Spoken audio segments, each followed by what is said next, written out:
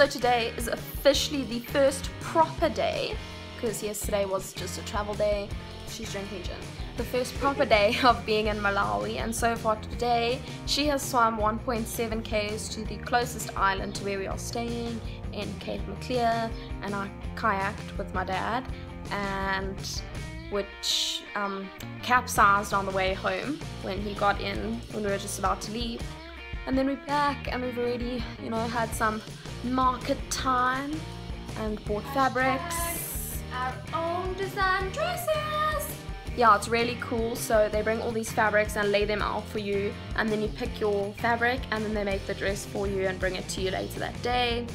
And I also got some cute little wooden carved presents for people. I'm not saying who because they might see this, and yeah, I don't want to say what I got them, but I got my friends presents. And then yeah, it's chaos, absolute chaos when they come, because one person wants you to buy their fabric, and then as soon as one person hears that you're buying fabrics from someone, every other fabric seller comes. So we had this massive chaos this morning as we woke up outside our house.